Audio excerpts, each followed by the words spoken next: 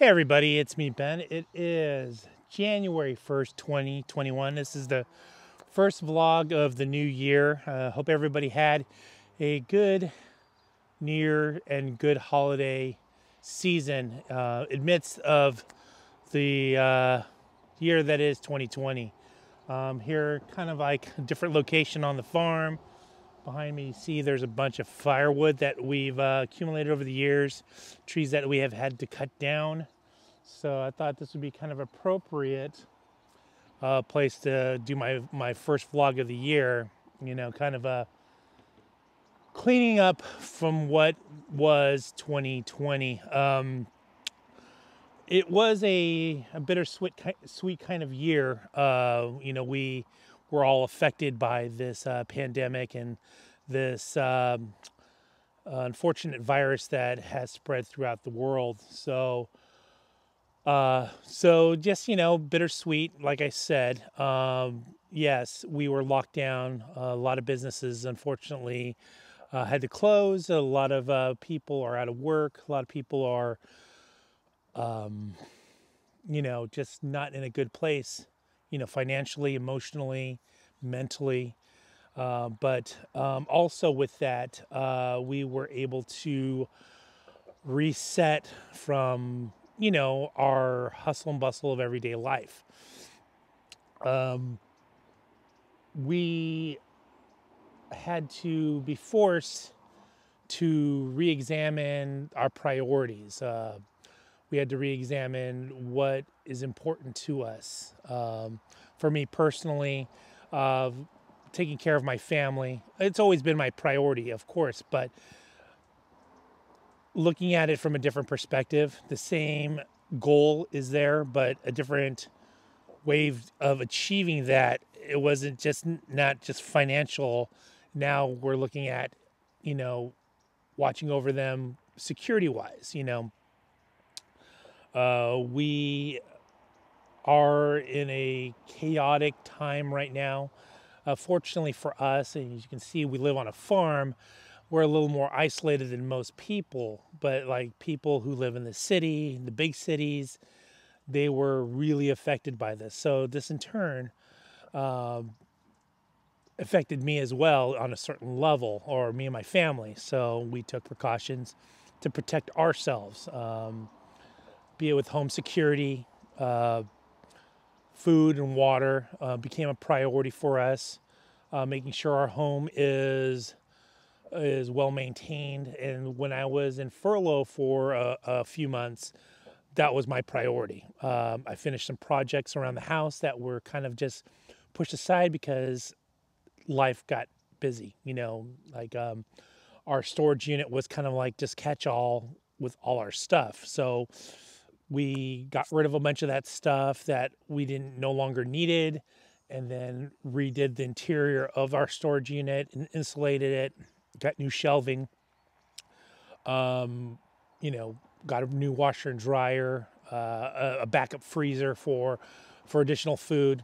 So that was my goal during this time. My wife had to work. She works for a senior residence in the area. So she was her work was necessary, taking care of these people. So, while I was not working, I kept myself busy. I didn't just kind of Netflix and chilled. I kind of just went out there and continued on doing something different than what I was doing. So then when I was called back into work at the end of the summer, I was happy to go back to work. But at least at that time, I was able to spend more time with my wife on more of a quality, with more quality, not just, kind of coming and going. She goes to work, I come home from work type of thing. Now we got to actually spend some quality time together. But with that, we had some bitter moments as well. Like I said, everybody had, some people lost their jobs. My brother lost his work. He had to go in a different line of work now. But we lost some close people in our lives. It wasn't because of of the virus, fortunately. It was just that, you know, life goes on and people, you know, over time, people that you are loved ones in your life kind of pass on. Our uncle in Texas or in Colorado, he passed away. He was very close to me and my wife.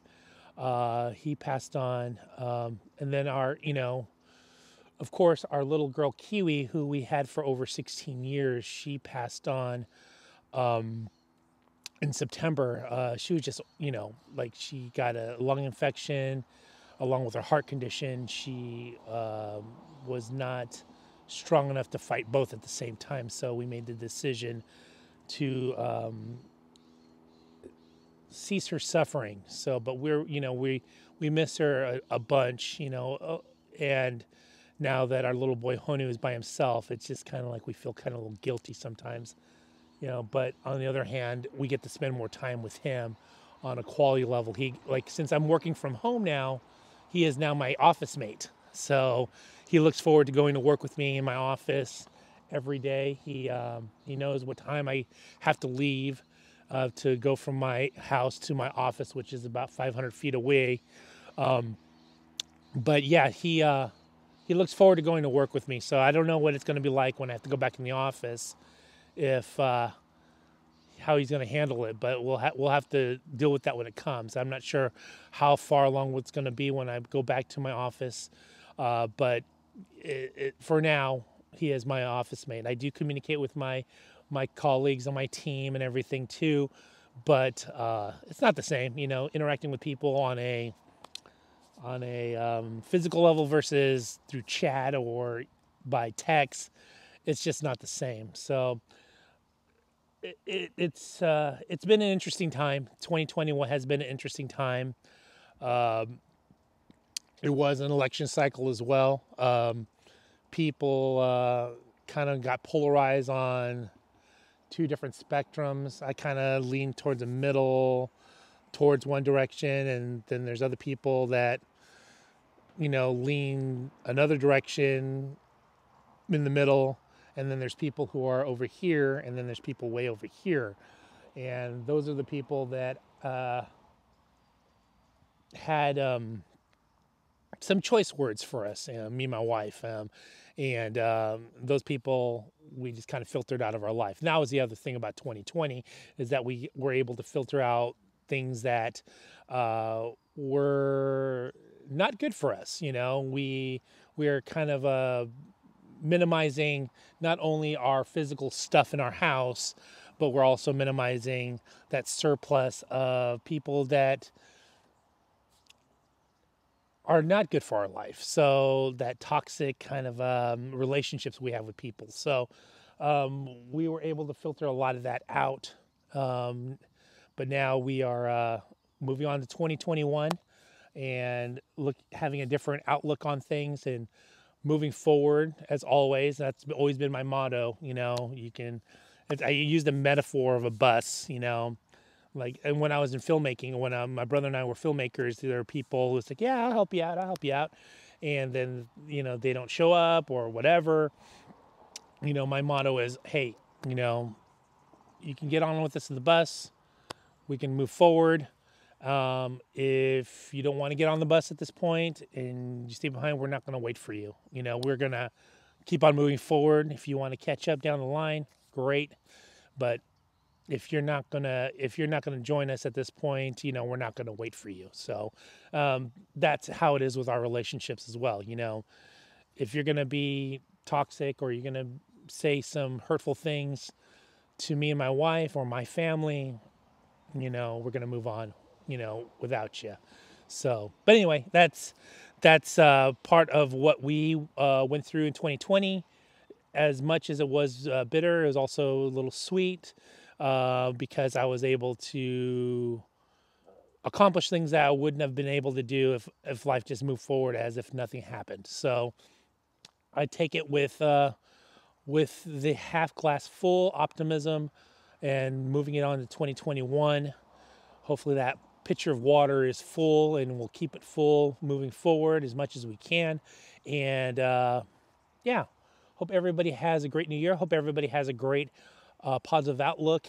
And again, this is my first vlog of the new year, and hope all of you have a great rest of your day, weekend, and I will talk to you all very soon. Aloha.